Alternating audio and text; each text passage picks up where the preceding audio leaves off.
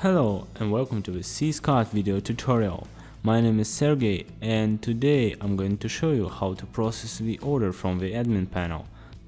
In the previous video we created a new order, so now it's time to process it and ship our products to the customer. You can learn about new orders from the recent orders, this panel. Or you can learn about new orders through the email notifications. Here, order number 98 has been placed successfully. Here we can learn what this order is all about from the invoice. And we also can see that the customer made a contact with us and sent a message what to do after. If we click this link, I'll show it later. We will be redirected to the orders page, to the discussion tab, and just let me show you. This is the orders page. Click communication tab, and after that you can answer to that question and continue the discussion. Alright, now let's speak about more general things. By the way, speaking about emails and email notifications, you can change the department's emails in settings, company, scroll down, and here you will find all departments' emails. You can use one email for all departments, or you can use different emails for different departments. For example, one email for the user department for the new users, another email for the site administrator, another email for the order departments for the new orders and everything that is related to the orders, and the same thing we can say about other departments. Now let's go back to the admin panel. You can begin the processing straight from the recent orders panel, or you can make the way through the orders, view orders, and visit the general orders page. Here it is. Let me describe this page first. Here we have the total items panel, where you can change the number of the items per page. Now it's 10, you can make it like 50, and the number of the pages will decrease from 8 to 2 pages. Well, but the number of the orders per page will increase accordingly. Alright, that's clear. Now, the table. Here you can sort out the orders by ID, status, date. For example, the oldest, the newest, by the customers, to find out what orders were created by one and the same customer, and so on. Search panel. Here we have saved searches. We can delete them or create a new one. Save search speed up the process of searching the orders you need. For example, clicking uncompleted button, I would find all uncompleted orders. All will show me all available orders. We can also use the ordinary search by customer, by email, by the responsible manager, by total, and advanced search is always at hand. The last thing here is the plus button and the gear button. Plus button adds the new order. I guess that's clear. So you can create the order from the admin panel. This might be useful, for example, when the customer calls your manager and asks to create an order to pay for this order later, and you just click this button, add products, add the customer, and it's done. I guess I'll show this process in one of my next videos. Alright, gear button. Here we can invoice bulk print, so we choose, for example, we choose some orders, click this button, and get all invoices of these orders. We can also download all invoices in PDF format. Packing slip bulk print, the same thing. The list of the products that is attached to the box, to the package. view purchased products. When you click this button with the selected orders, you will get the products that are included in these orders. Export selected allows you to create a CSV file from these orders. Incomplete orders shows all incomplete orders in the store.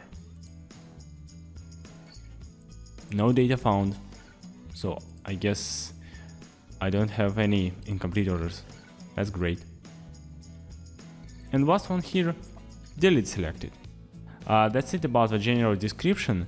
Now let's talk about statuses.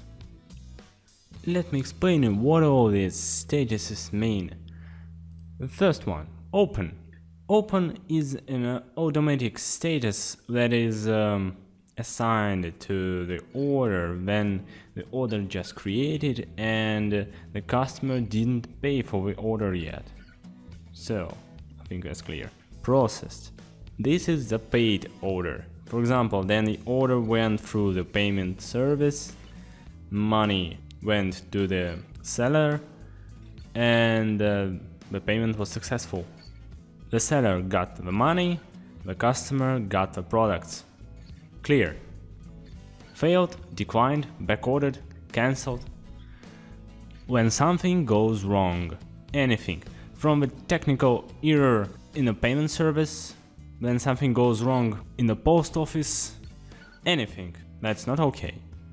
Awaiting call, related to the call requests, and here, call requests. Then the customer decides to buy with one click and asks you to call him or her back. That's it. And I should say about notify customer and notify orders department. So when the status is changing from open to processed, from processed to complete, the notifications, if this and these checkboxes are enabled, will be sent to the customers and order department accordingly. That's it about statuses. Now we can finally get to business. Orders page. Oh, I almost forgot one thing. You can change statuses in administration, order statuses. Here you can edit already existing statuses.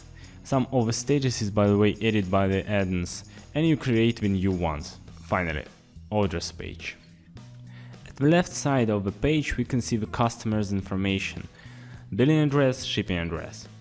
At the center we have the product information, the total, subtotal with taxes and so on. Okay, customer notes, staff only notes, and the barcode. Here, by the way, this is the general tab. Here we can change the status of the order payment information. We can assign the responsible manager from the available administrators, for example, like this. Shipping information, the method, custom shipping method, and here we can create the shipment. I'll be speaking about that a little bit later. We can create several shipments, by the way. Alright, next tab, add-ins tab. All the add-ins that influence the order.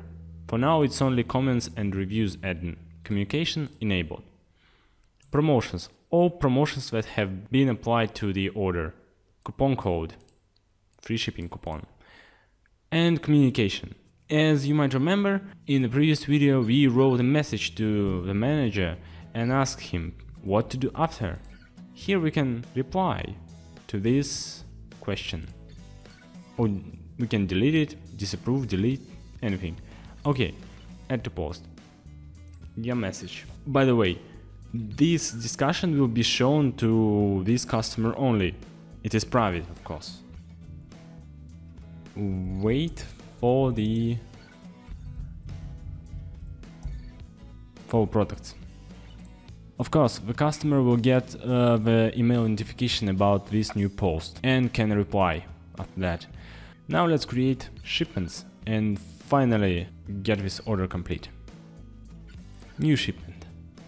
Custom shipping method. We can choose any other shipping method, but I recommend you to use the one that the customer chose. Okay, with the first shipment we will send 2 iPads. Here we can we can get the tracking number to track the order if you use FedEx and any other official post service. We can use the courier, we can choose the courier, add comments and change order status. For example, there might be a status like shipped or I don't know, partly shipped, something like that. Now let's change it to processed. Send shipment notification to customer. Done. And now let's send the 3 iPads that were left. And after that we can click the complete. Let's pretend that we already got the money. Create. Done. The order has been completed. Here we can take a look at our shipments, at the shipments page. Yeah, you can get an access to this page from the orders, shipments. Status: picked up, packed, shipped. You can packing slip bulk print here and delete selected shipments. Here you can take a look at the information about shipments, add a comment, change the shipment date. By the way, that's important to inform your customer about when the products were shipped, and change the status. For example, shipped. And this one is packed. You can also search for shipments if you have lots of them. And I think that's nice functionality to control all your shipments, and it won't allow you to lose them. Then there will be lots of shipments in your store. What else? I guess I forgot to tell you about the gear button. Here, the last thing about orders page and orders in general. Here you can print the invoice specifically for this order. You can download the invoice in PDF format. You can edit invoice. And now in Syscart we have the individual invoice editor. You can create the template for the invoices, but also you can change the individual invoices on the orders page. For example, I can enter the tracking number here.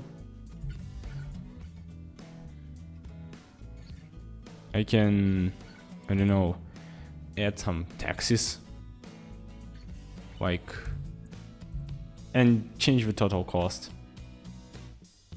Or maybe leave some notes. Yeah. For example,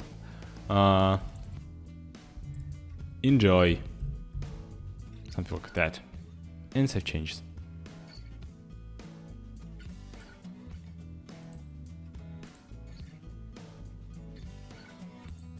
What else here? Print packing slip, download packing slip, I think that's clear. Edit order. Yes, you can edit order from the admin panel if you need. Save. Copy that order and request a replacement or refund. Well, I think, yeah, I can say about that in this video. So, after the order was completed, there will be a refund option. Let's go to the storefront. Orders. Find our completed order. And here is the button, request a replacement or refund. With this button, if something went wrong, your customer can get a refund for the broken products or get a new product instead of a broken one. I'll be speaking about this functionality in the next video in a more detailed way. For now, I guess that's it about order processing. Now you know how to process the orders from the admin panel. Thanks for watching and see you in the next Syscart video tutorials.